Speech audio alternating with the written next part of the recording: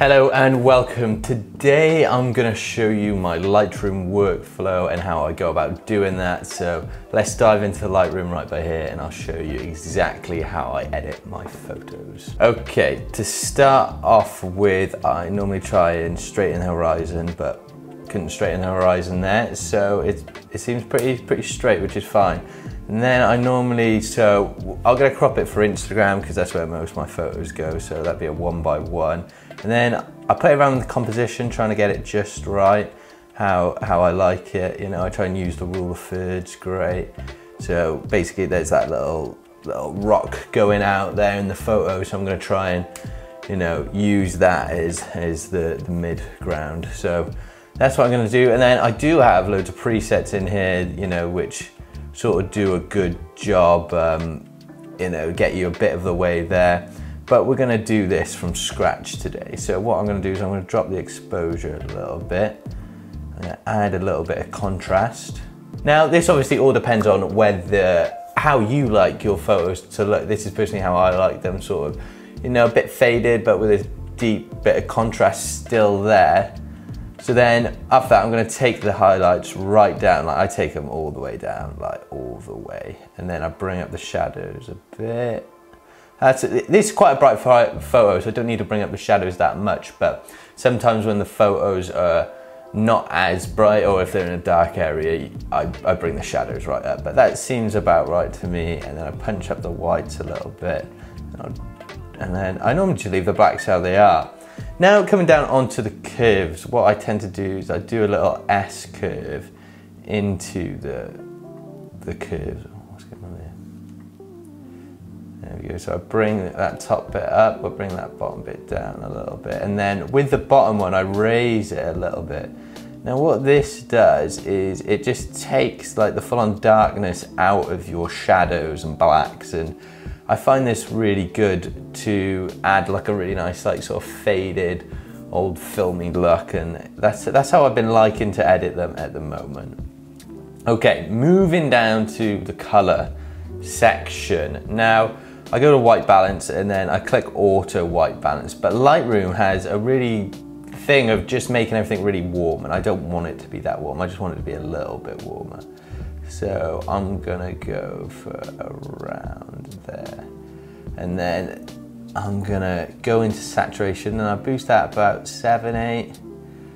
That sounds about right. And now if you look at this photo here, there's a lot of yellows and greens. So normally I start off with the greens and I push the hue up towards a sort of, yeah, sort of like a more leafy green, like a more unnatural green than natural green. And then I bring the luminance up a bit as well. That's just to make it a bit brighter. Then we're gonna go into the yellows. I'm gonna drop the yellows down a little bit towards the oranges.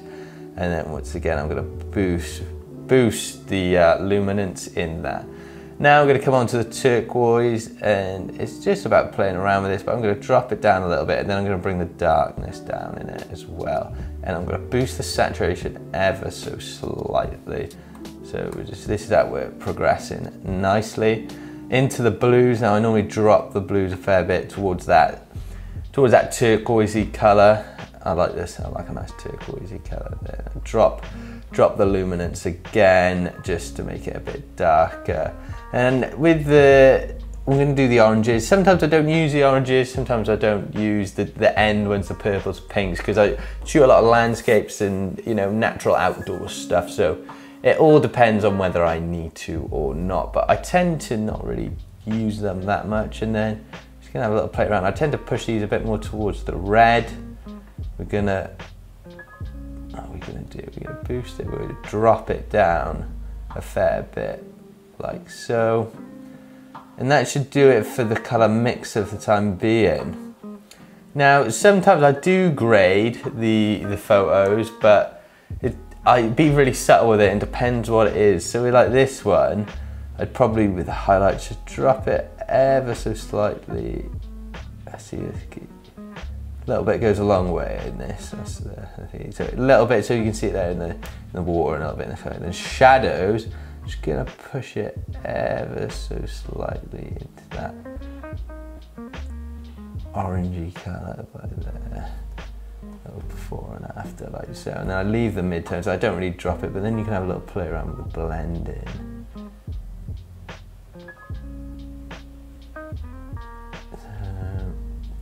With this thing, it's sort of just having a little look at it, play around what works nicely. You've got to find a nice sort of mid-ground, I say. So something around there, I would say, for the time being. You can always come back to it as well if you're not, you know, if you edit more later on and you think, oh, I could change that a little bit. So yeah, you can always come back to it later on. And the first one I normally do in here is the clarity, and I just push that ever so slightly. Now, I have a tendency to sometimes overdo the clarity, but you just want to add a little bit. Same with the days, a little bit of days. And then, because we've got some nice rocks in there, a little bit of texture, but not too much. So we're moving on nicely. Then I add a vignette.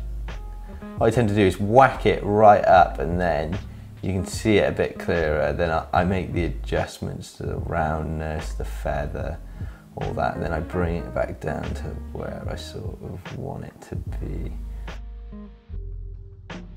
Okay, and then sharpen, I normally sharpen it to about 60, just because I feel like this Lumix, you can really sharpen it up and retain a lot of the information.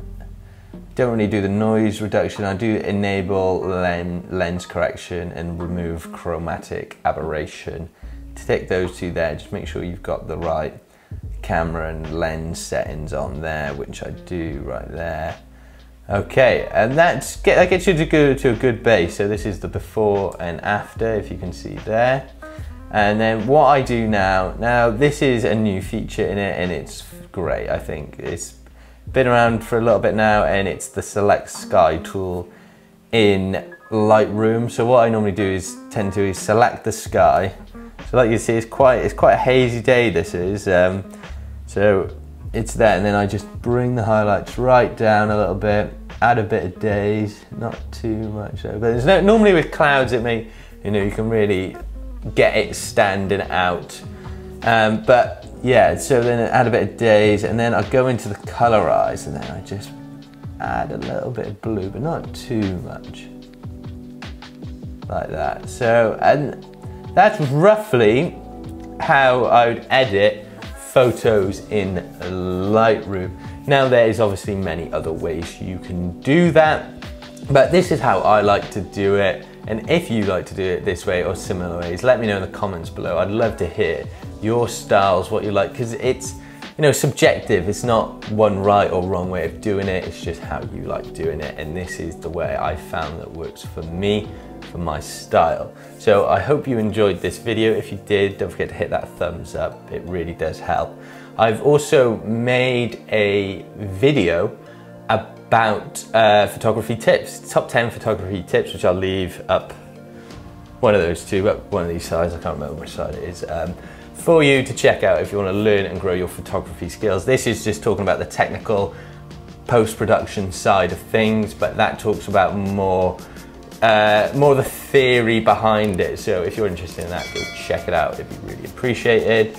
But once again, thank you very much for watching, and I'll see you on the next video.